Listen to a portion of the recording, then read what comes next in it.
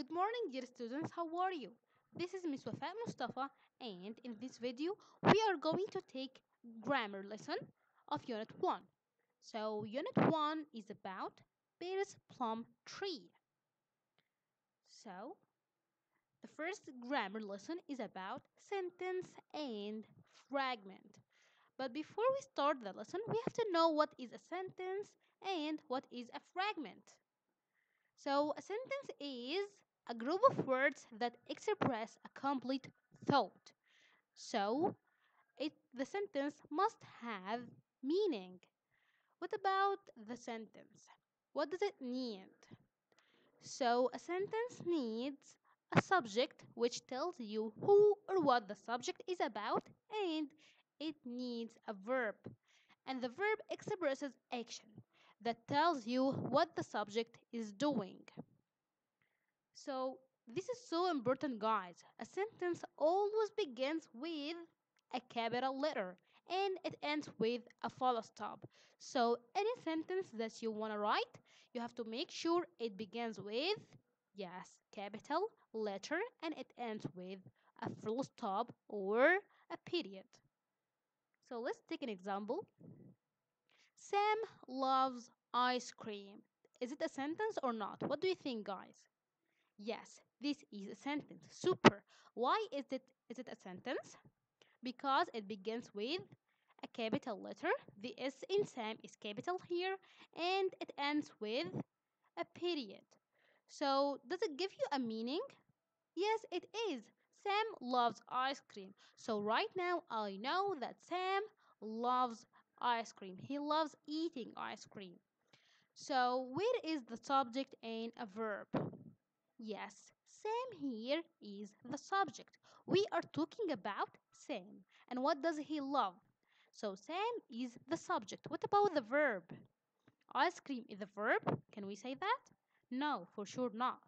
So the verb here is what? Yes, the verb is loves. That's correct, guys. Super. What about the second example? The children are playing. Is it a sentence or not? Does it give you a complete thought? Yes, it is. So, this is a sentence. Does it begin with a capital letter? Yes, the T here in the is capital. Does it end with a period? Let's see. Yes, we have period here or we have a full stop. So, this is a sentence. The children are playing. So, where is the subject? And where is the verb? Let's see. The children are playing. So this sentence is about the children and they are playing. So the children here is the subject. What about the verb? Do we have a verb here? Yes, our playing is the verb. That's correct, guys. Super. Let's take exercise 1. Here are a group of words. Let's take the ones that are sentences and cross out those that aren't. So let's see the first one. There are many books in the library. Do you think this is a sentence? Does it give you a complete thought? Does it begin with a capital letter? Does it end with a period? Yes, that's correct. All these questions are correct. So this is a sentence. There are many books in the library. So it gives us a complete thought. And the T here and there is capital and it ends with period. So this is a sentence. So let's put a tick. That's correct. Let's see the next one. Ben has a pet dog. Does it give you a complete thought? Yes, the sentence is about Ben and he has a pet dog. So does it begin with a capital letter? The B here in Ben? Yes, the B in Ben is capital and it ends with a period. It's here. So, do we have a subject and a verb here? Ben is the subject, has is the verb. So, yes, it's correct sentence. So, let's put a tick. That's correct. What about this one? And they. Is it a sentence? Does it give you a complete thought? No, right? We don't understand anything from this one, so this is not a sentence. Does it have a verb and a subject? No, it doesn't. So again, it's not a sentence. And it doesn't begin with a capital letter, and there's no period here. So this is not a sentence. So let's put a cross out. What about this one? Jane is my best friend. Does it give you a complete thought? Yes. So this is a sentence. The G here in Jane is capital. That's correct. What about a period? Do we have a period here? Yes, we have a period. So this is a sentence. Jane is my best friend. Jane is a subject and is the verb. That's correct, guys. So this is a sentence. Let's put a tick. That's correct. Is sharp. Is it a sentence? Does it give you a complete thought? What is sharp? We don't know. There is no knife, for example. The knife is sharp. We don't know. What is sharp? We don't know. So it doesn't give us a complete thought. It doesn't make sense. So does it begin with a subject? No, there is no subject here, but there is a verb. But again, it doesn't give us a complete thought. So this is not a sentence. And for sure it doesn't begin with a capital letter and there is no period here. So this is not a sentence. What about this one? Playing children. They are. It doesn't give us a complete thought again, so this is not a sentence. Yes, we have a cross out here. What about this one? The apples are sweet. Does it give us a complete thought? Yes, it is. Does it begin with a capital letter? Yes, the T here in that is capital, and it ends with period.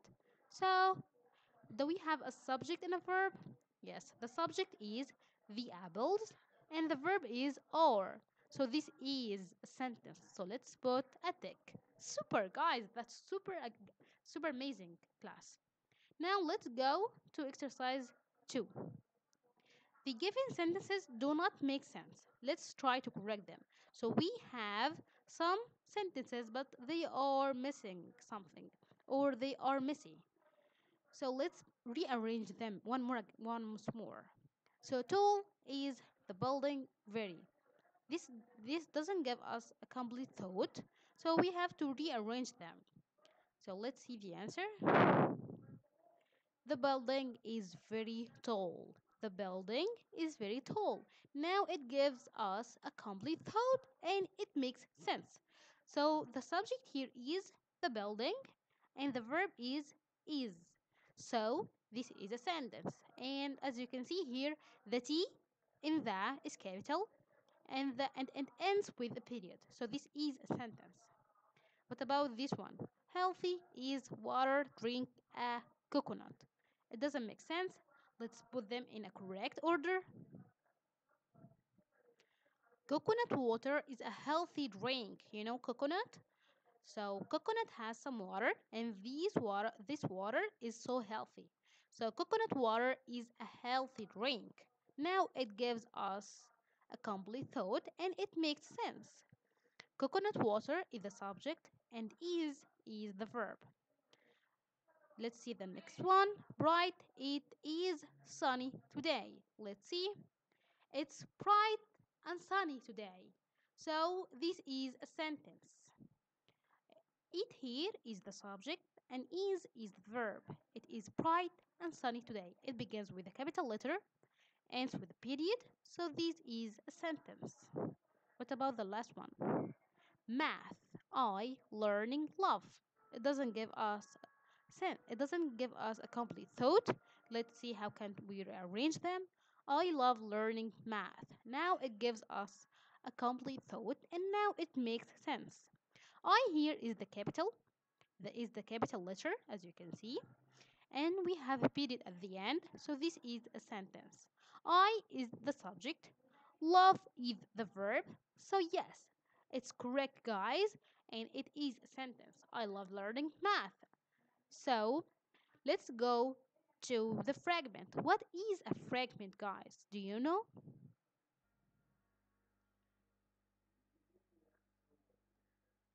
A fragment is an incomplete sentence. So if you have a sentence and it gives you a complete thought, this is a sentence. But if the sentence doesn't give you a complete thought, so it will be a fragment. So a fragment again is an incomplete sentence. So what are fragments missing? They could be missing a verb, a subject, or you can have a subject and a verb, but it doesn't give express or it doesn't give us a complete thought. Let's see example. Should have gone to the movies. Who should have gone to the movies? Do you know? I don't know. Because there is no subject here. So this sentence, this is not a sentence, this is a fragment. Why so? Because we don't have a subject. So look here. This is missing a subject. We don't know who should have gone to the movies. And if you remember, the sentence must have a subject and a verb. Do we have a verb here? Yes, we have a verb here. Should have gone. What about the subject? Do we have subject here? No, we don't. So this is a fragment. So guys, if you want to write a paragraph or if you want to write a sentence, make sure your sentence has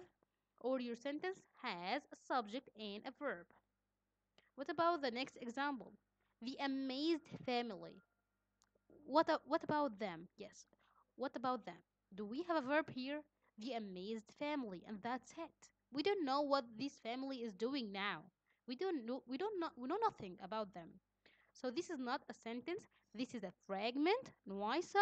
Because we don't have a verb. The amazed family. Yes, what about them? What are they doing? We don't know. So this is a fragment because it's missing a verb. We don't have a verb here. Let's see the next one. George enjoys. George enjoys what? We don't know. So again, one more time, this is a fragment because we it doesn't make sense. We don't understand what does George enjoy. So this has a subject and a verb, but it doesn't give us a complete thought. So this is a fragment, guys, because we don't know what George enjoy. So even though we have a subject which is George and we have a verb which is enjoys, but it doesn't express a complete thought. We don't know what does George enjoys. So that's why this is a fragment. That's all about sentence and fragment, guys. And next time, inshallah, we're going to take lesson 2 in grammar. Thank you and bye bye. See you next time.